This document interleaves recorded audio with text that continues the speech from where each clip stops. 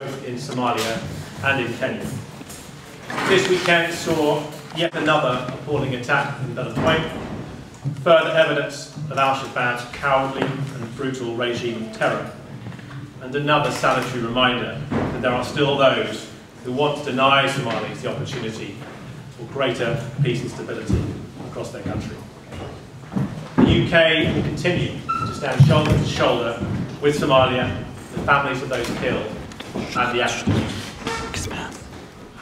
But despite these recent attacks, I do still fervently believe that Somalia faces the best opportunity of a generation, which we all, Somalia and its allies, should seize. Let me cast you back to 2010. 3 years ago, Somalia was regarded by many as a hopeless case.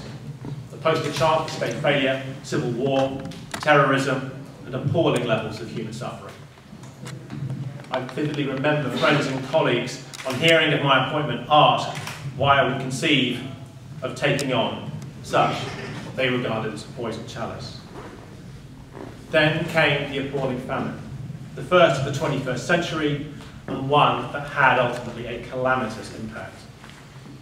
I remember standing in Dawlada, talking to the newly arrived mothers, many of whom had buried their children on the long and treacherous route from their communities to Kenya. And the images of shock and despair, their stories of suffering and tragedy, are ones unlike anything I have seen save in Darfur. People have often asked me why the UK has taken such a strong and public role in and on Somalia. My answer has always been a simple one. It's born out of the recognition that the challenges in Somalia are not ones simply confined to Somalia, nor are they ones that Somalis should face alone. Terrorism, piracy, famine, these challenges transcend boundaries, they cross communities, and they challenge us all to do more and to do it better. International leadership by the UK is hailed by many as having helped stimulate the recent changes, of putting Somalia back on the international map after decades of being perceived as a forlorn and forgotten crisis. That's why in February 2012, Prime Minister David Cameron called world leaders to London to realise that the challenges faced in Somalia needed to be shared and needed to be addressed. Much has been accomplished since then. Most specifically, perhaps, expanded security with a stronger Amazon and a renewed political focus with a concerted demand that the almost decade-long moribund transitional period should end. Today, the famine has abated, but millions remain in real need. The transition ended last September in a blaze of argument and knife-edge politicking. And having lived through the end game of the transition, all I will say is good riddance. Amazon, together with the Somali National Army, has expelled al-Shabaab from town after town. Piracy is dramatically reduced. I'm led to believe there have been more films about piracy this year than there have been vessels pirated. Consolidating progress will require long-term commitment and sustained leadership from Somalia, from the region, from Somalia's partners like the UK. It will require brave and inclusive leadership from the federal government in Mogadishu and other Somali leaders. So, if the London conference in 2012 was about ending something, so this past year has been about beginning something. A new chapter for Somalia, helping its new government, and, as importantly, its people, seize the fragile but unparalleled opportunity now before them. This has been a critical year in Somalia. The first anniversary of Hassan Sheikh's government, the groundbreaking Somalia conference here in London, the first time such a conference has been co-chaired, owned and led by any Somali government. We've seen the Jubaland Agreement and, of course, the continued dialogue between Somaliland and Somalia, initiated here in the UK and now facilitated by Turkey. And, most recently, of course, the success of the Brussels conference, designed to sustain Somalia's progress and continued stability. So as 2013 begins to draw to a close, we are at a critical juncture. Many Somalis often told me that 2 generations of children that had grown up without access to schools, healthcare, or jobs. Many would speak of the horrors that 2 decades of conflict had wrought at unimaginable human cost, the scattering of a population with over 1 million Somalis internally displaced, a further 500,000 refugees in northern Kenya alone. It is worth remembering one salutary fact, ladies and gentlemen, if you take nothing else away from my words. 260,000 excess deaths are estimated to have occurred during the famine of 2011 and 2012. Somalia today is one of the worst countries in the world to be a woman, and one of the worst to be a child, with over 200,000 acutely malnourished under 5s, where 1 in 5 children die before their 5th birthday. It's also one of the worst to be a journalist. And it's where life expectancy is just over 50 years, where 40% of the population live on less than $1 a day. And the statistics for sexual violence in Somalia are appalling. That's why the Foreign Secretary made it central to the Somalia conference in May, and why we're committed to working with the federal government and the United Nations to end the continued abuse of Somali women and girls. But without this, Somalia's real recovery can never really truly be delivered. The end of the transition last year ushered in a provisional constitution, a new speaker, a new parliament, a new president, and ultimately a new government. Perhaps most importantly, leaders with a new, compelling vision to take Somalia forward.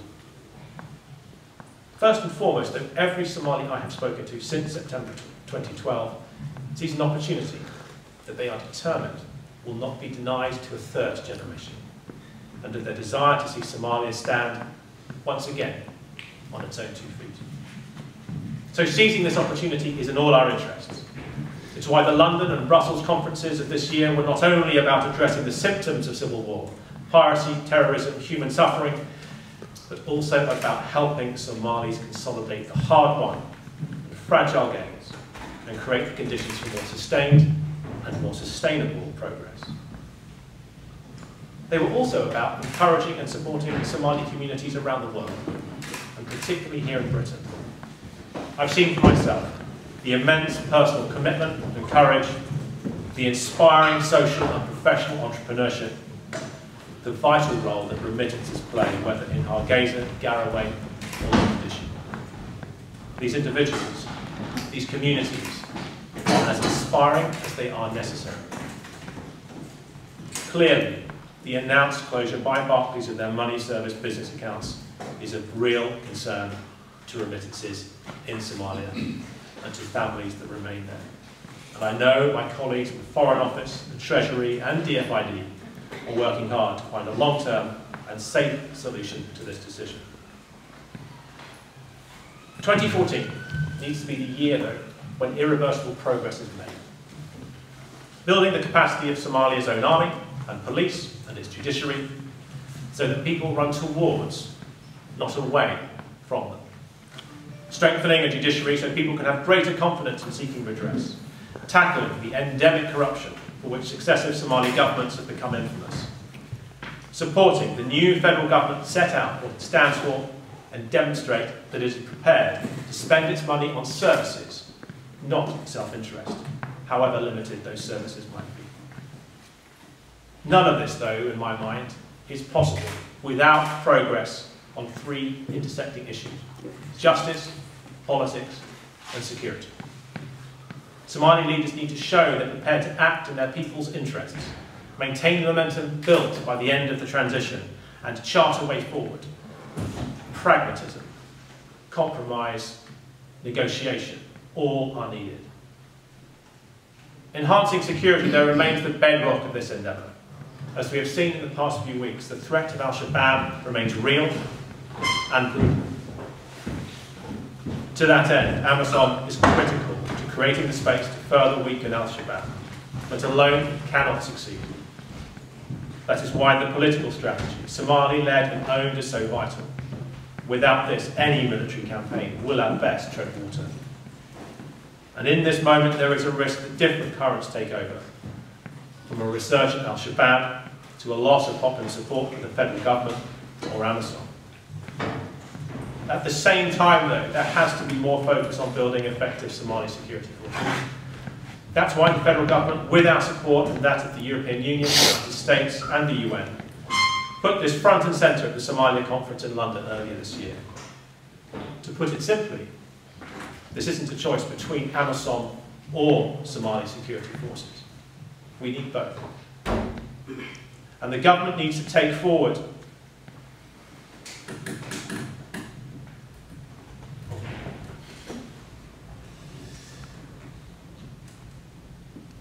a political strategy that starts to make itself present, heard and relevant beyond Mogadishu. Without a clear plan to 2016 that sets the conditions for the various political, security and revenue sharing deals that will be required, without sufficient assistance to tackle the inadequacies of Somali systems and make sure ordinary Somalis start to believe there is a brighter future for their children, then quite simply, this cycle of violence will continue. The dialogue between Hargeisa and Mogadishu is a welcome move that shows what can be done, and I applaud both governments for taking these initial courageous steps. The road ahead will be difficult, but whichever destination ultimately is chosen, it cannot be taken without dialogue. And while the difficulty and sensitivity of the issues are understandable, neither party in Hargeisa or Mogadishu can afford to be an island. Both are too fragile, both economically and politically. Whatever the outcome, they inevitably need each other. This, therefore, is about resolve. It's about commitment, it's about leadership, not a single day in May or September or large international conferences. A word or two on the region. In many ways, with such large Somali communities and with such obvious strategic interests, IGAD has been the axis on which any progress spins. The commitment of Uganda, Burundi, Ethiopia, and most recently Kenya, to work together and with the Somali government has been considerable. This needs to continue. Ultimately, in many ways, this is all about trust. Between Somalis, between Somalia and its neighbours, and with the wider community, including the UN. Proving confidence and trust will be vital over the next few years. The UK has a key role here in helping bring Somalia and Kenya closer together. The contribution and role of IGAD will also remain central, with the close support of the UN, African Union, and the European Union. Finally, a few personal reflections after 3 years as the first your ambassador to Somalia. Firstly, it was an enormous privilege.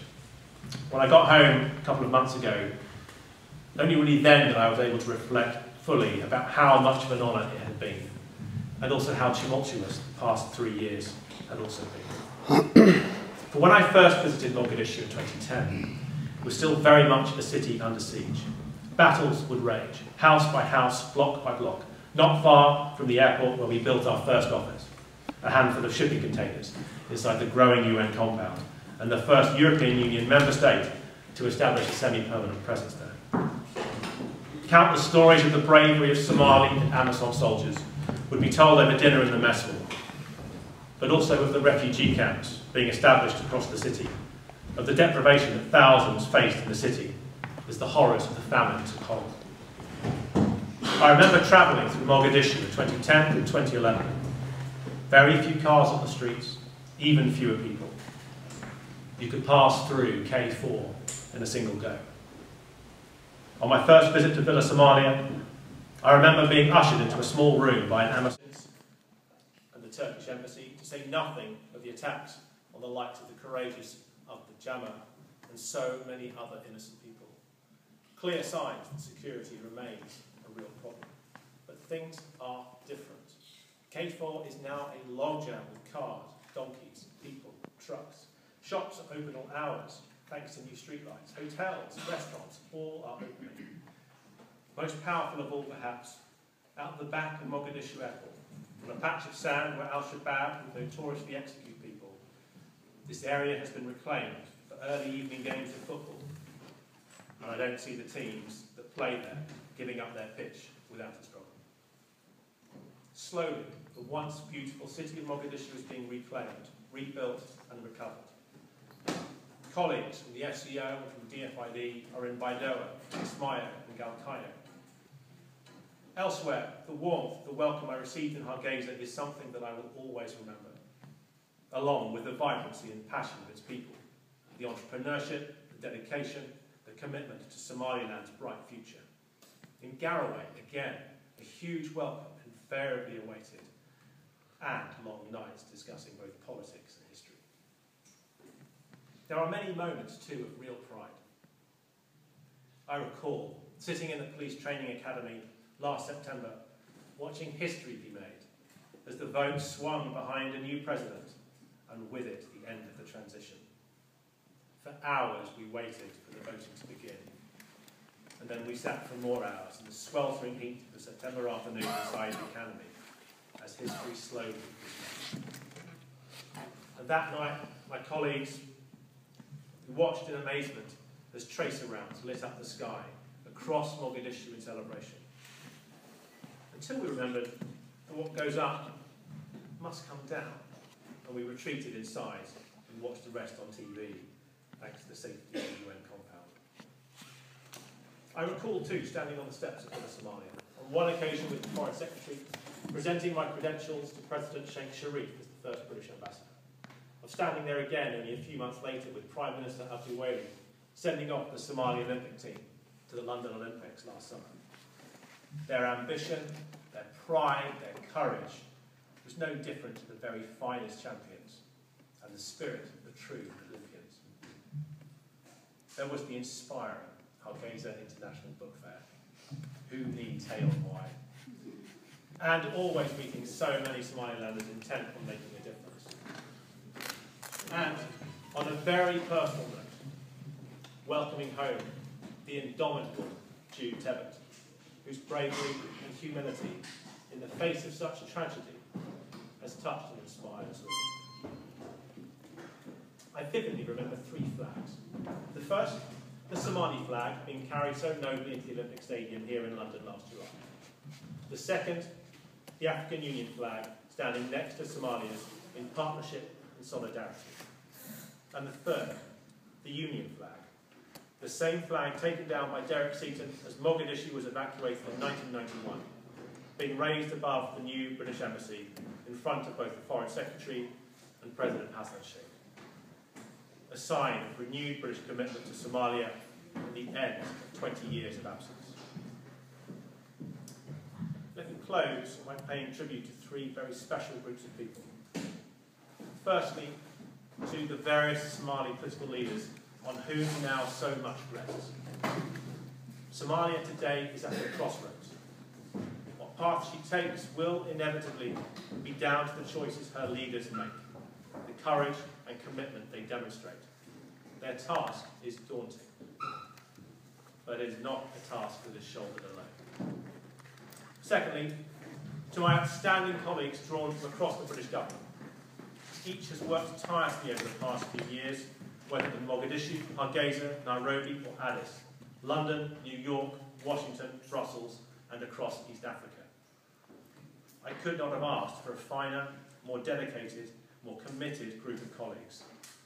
And likewise, to my brave colleagues in the United Nations, the European Union and the AU, my sincere gratitude and appreciation to them all. And finally, to my family. This job was unrelenting, frustrating, exhausting. It was also inspiring and totally all-consuming. It was also a huge privilege. For all the regular 4 a.m. starts, the 20-hour days, lost weekends, cancelled holidays, missed school assemblies, and the challenges and sometimes dangers of living and operating in Mogadishu, to them, my sincere love and thanks. Let me finish by sharing something that the President, His Excellency Hassan Sheikh Mohammed, said to me a year ago. As we sat one afternoon in his office, he leant forward in his chair and said, "Ambassador, we are turning a page in Somalia, but what we write there is down to us all.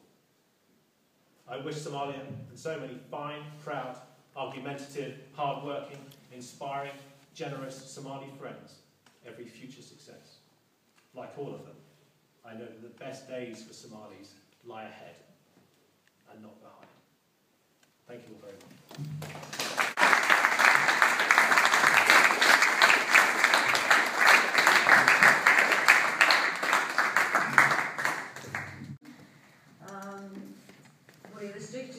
maybe to your talk and also current affairs or anything around these issues that people want to bring up. I'll hand over the chair for this discussion to Michael Walls. Thank you, Elaine.